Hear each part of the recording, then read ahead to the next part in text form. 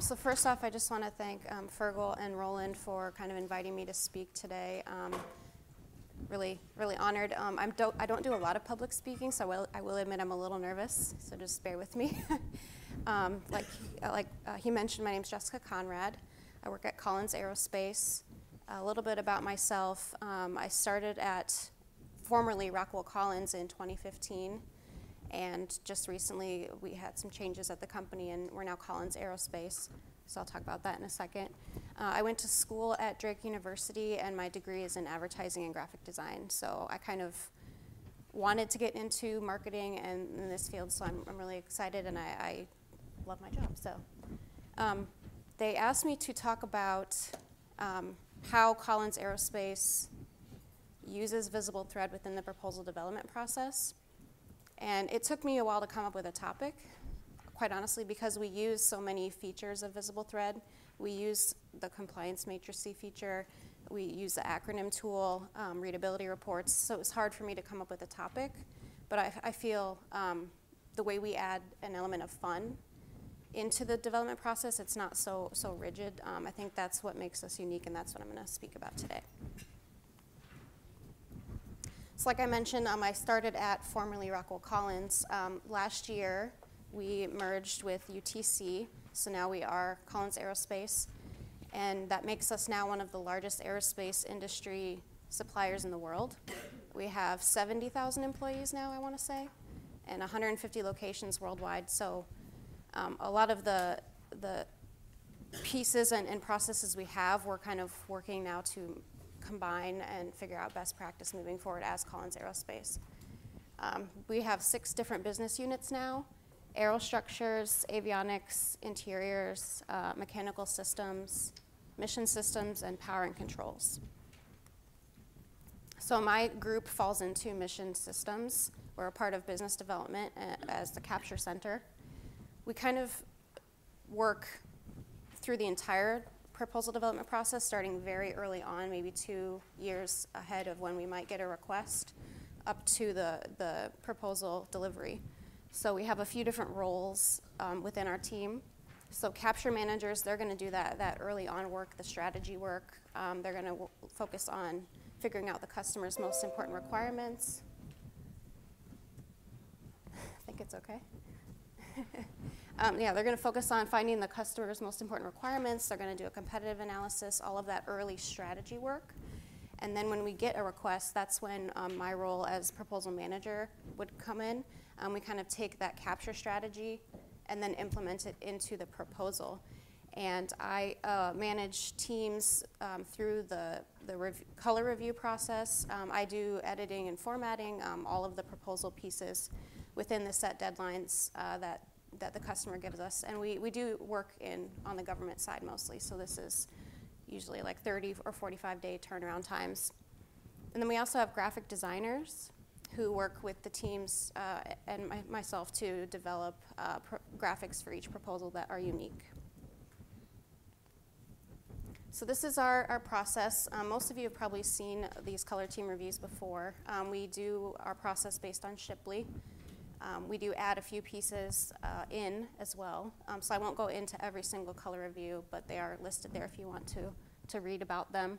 The things I will point out are the black triangles. So like I mentioned, we were starting very early on in the process. So we'll do workshops with the teams when we maybe hear of an opportunity or think there may be something we can pursue later on. We'll do what's called an environmental workshop. And that's identifying competition, maybe doing a SWOT analysis, and then developing our customer affinity plan. How are we going to contact the customer, talk to them, and develop a plan on how to move forward. And then maybe when we know the opportunity is real, that's when we'll do a strategy workshop, which is more focused on how are we going to promote ourselves and how are we going to potentially win. So we'll do strengths, weaknesses against ourselves in the competition, figure out our strategic intent, things like that. And we developed these workshops, I want to say 5-6 years ago, and our department's become really known for them. We have executive leadership reaching out and saying we want teams to get into these workshops because they really are beneficial. Something else I'll note, we do what's called a wall walk. which is like a midpoint review. This is as time allows, of course, because sometimes we have 2 weeks or less to get a proposal out the door, and that's not feasible to do a midpoint review. Kind of just have to go with the flow there. But when we do these midpoint reviews, it's to ensure that the strategies we develop are implemented throughout each section. So of course, with every process, there are issues. No process is perfect. You know, we can't follow the process 100% with every single proposal. It just doesn't work that way sometimes. So we have come up with a list in the past couple years of common issues that we face, and we're working towards fixing those or making those better. So one thing that we struggle with is our authors for the proposals are actually our engineers. Because they are the subject matter experts, we want them to do the writing because they know it best. They are also sometimes in the bidding process too, because they're going to be doing the work ultimately later on, they're going to bid as well. So they're doing 3 jobs at one time during this process. And if they're in high demand, they might be doing 2 proposals at a time. So they're very, very busy. And because they're busy, maybe writing, because it's not native to them, they're engineers by trade, you know. They don't want to write. So they miss deadlines occasionally, and that's a struggle. And we also struggle to getting them to write something, get started, because they have a lot of knowledge and they don't know how to put it on paper. Or they put down too much. So they might put down 20 pages worth of something, and we only have a 10-page limit. So we struggle there too.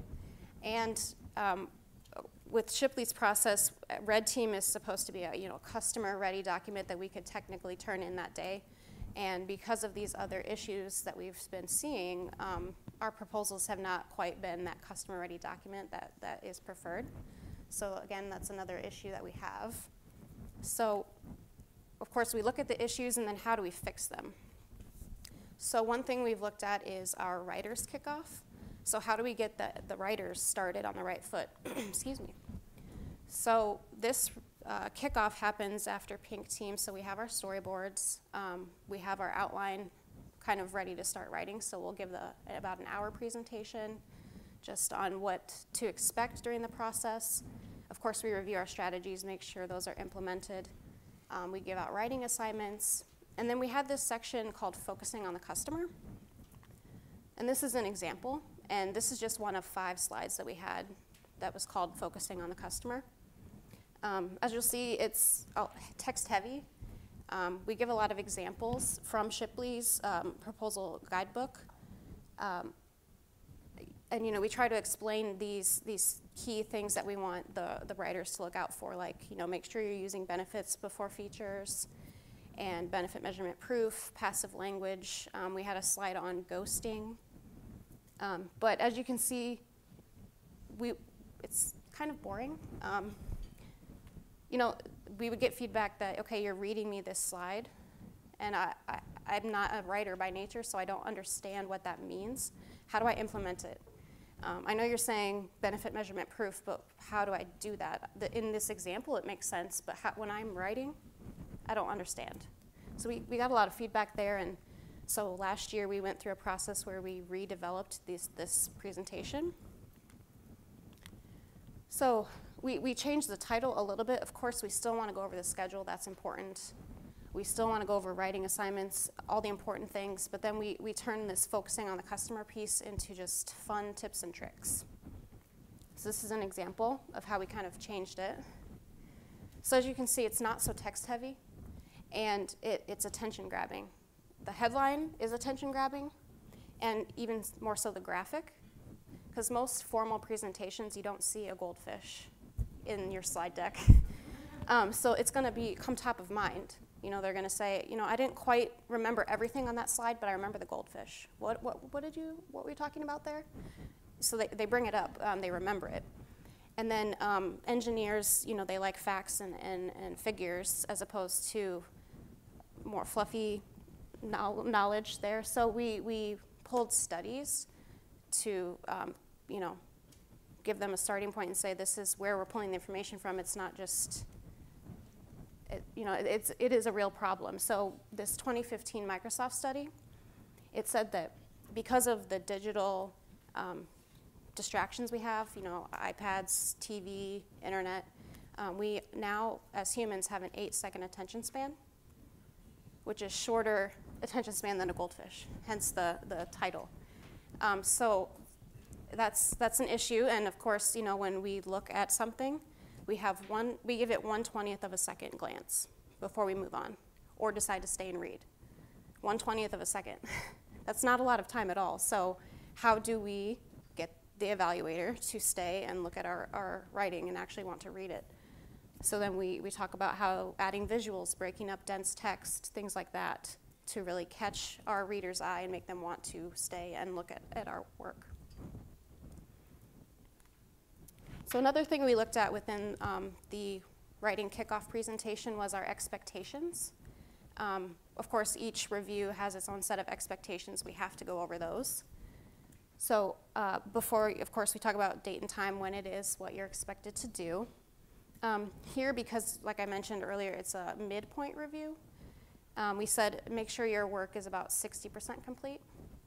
And then, of course, letting them know pursuit leadership is going to be looking at this. It's important. And then if you have graphics, insert them, things like that.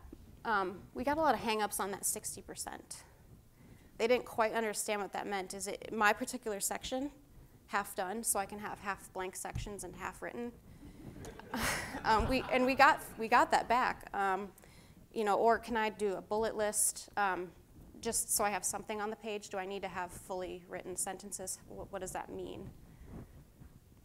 So what we did to add that element of fun is, instead of saying this 60% complete, we reference the readability reports of VisibleThread. And we say, okay, when you're writing, we're going to run your section through VisibleThread. And we want to make sure in the readability report, no red sections appear. And then we, of course, explain the readability report and give them parameters, because they do like numbers and points that they can hit. So explain, of course, the 4 colored boxes, what they mean. Think of it like a stop sign or a stoplight, green, yellow, and red. So green's good, of course. Yellow, cautionary, you might want to look at it and try to tweak a few things, but it is okay. And then red, of course, you definitely need to stop and look at your work and try to figure out how to fix it. And we gave them goals. So we said for long sentences, under 20% would be okay. Passive voice, 15% or less is fine. And then with the readability score and grade level, we wanted to give them different parameters there, because a technical volume, of course, has more technical language in it. It's a little bit more complicated because you're explaining something in more detail. So we said for readability score, 30 plus is fine there. But in something that can be written in more layman's terms, like an executive summary, that should be 40 or higher. And then same kind of concept for the grade level. Technical volume can be 11th or 12th grade level, whereas executive summary should really be 9th or 10th grade. Then, of course, we show them examples, too. So the first example, obviously, in the long sentences category, we'd have them stop and look at that. 15% could be better, so make sure we're trying to change that red to a yellow. So the second and third options would obviously be ideal in this case, or what we're shooting for. So, of course, this is what we're expecting of them, and then we have to explain how they can get there. So that's when we talk about the individual paragraphs on the readability report, how they're color-coded as well. Passive voice red, long sentences blue, so they can really focus on what particular area they're struggling. And one thing that we really tell them is, when I'm editing, for example, their work, I use a red pen and mark it up. And even myself, I admit, when I got a paperback in high school that had red marks all over it, I took it personally. I was like, what did I do wrong? Why do you not like my work? And the writers felt the same way. I don't understand my writings. I think it's good. I've got the main points out there. I don't understand why you bled all over my paper. So the suggestions that VisibleThread gives are objective. They're not coming from a person to a person. It's the software giving that feedback. So it's more objective. They can think about it in an easier fashion. They understand that, okay, this is what's kind of the problem, and it gives suggestions on how to fix it. So it took that human element out of it, and they really appreciated that. And then, of course, there's issues that VisibleThread will find in like your legal disclosures and things, and we tell them to ignore that, of course. So we show them examples, and that suggestion piece there is what they really liked, because it gave them a way to improve. And we encourage them to run their sections through 2, 3, 4 times. Initially run it through and then maybe edit a few paragraphs and see how the changes are. So we didn't, of course, just implement all these changes day one after we decided to restructure our writing kickoff. We actually did a trial run. So this was in 2016. We did this. It was a must-win pursuit, high dollar value, strategically important to the company. So this one in particular, there was 7 volumes that we had to write, and we had 20 authors. So it was a big group to work with. There was a lot of conflicting personalities. It was just an interesting time. So we implemented these strategies, and we found that they actually competed against each other and themselves. So we would all sit in a room and write, and they'd be like, I bet I can get to green before you can. Talking to each other, oh, wow, you're naturally a good writer. Your sections are already all yellow. That's great. They'd give feedback to each other, and also themselves. We had people, run the report. Great, I look at it.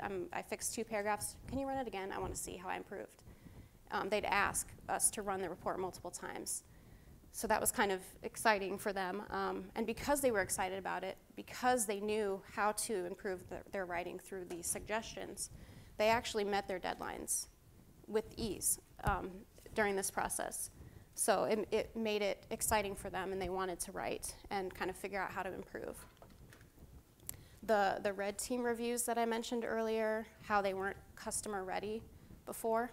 In this case, they were, and we got a lot of feedback, because sometimes our reviewers would say, well, I'm a grammar Nazi, so when I read something and maybe the first sentence or paragraph doesn't make sense, I have to rewrite it before I can move on. It just bugs me.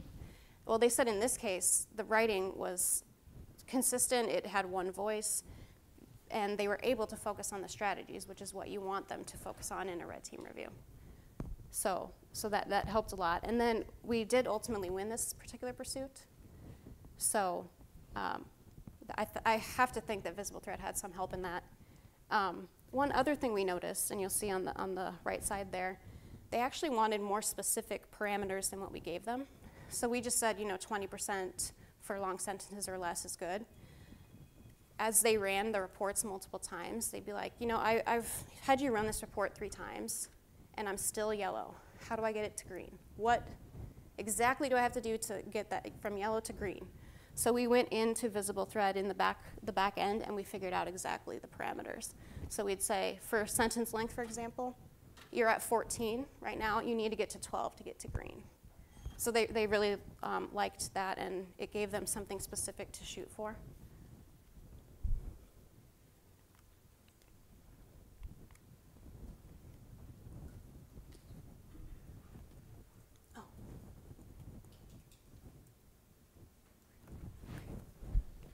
There we go. So yeah, we had such success with this trial run that we decided to use this kind of process moving forward on the larger pursuits. So we have measured our success in some ways since then. One thing I always like to say is if people are asking you to do something as opposed to you telling them to do it, it's a good thing.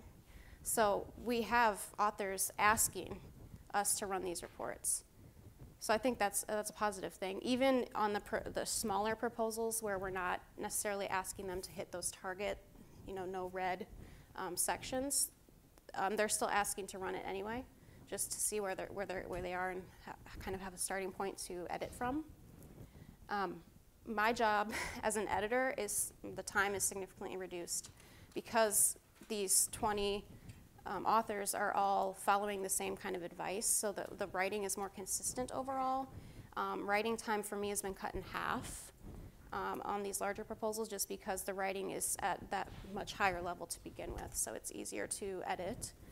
The color team reviewers, like I said, they're more focused now on the strategy as opposed to the grammar and sentence length and all that stuff. They can really focus on what they're supposed to during that review time, and they appreciate that. They're not bogged down by looking at the bad grammar. And then we have a higher win rate overall. When I started in the department, our win rate was 30%, which is not that great. And now I believe, last I looked, it was like 79%. So 79% of the things that we pursue we're winning, which is great. And again, I think VisibleThread helped a lot because the reviews go more seamlessly, the writers are excited, and it just makes for a better process overall. So that's really all I had to talk about. Like I said, I think it is unique that we're using a VisibleThread in this fashion to kind of make it fun and exciting. I was supposed to leave a little time for questions, so if anyone has questions, feel free to ask. Yeah? Have you gotten any feedback from the customers who evaluated your proposal? We have, yeah. We take a look at, of course, the ones we won and lost. One thing they did mention is that the writing is easier to understand than before. We had the same customer a few times, and they said, you know, compared to the proposal you submitted 2 years ago, this is much easier to understand. We actually know what we're getting now. So that's good feedback we've heard.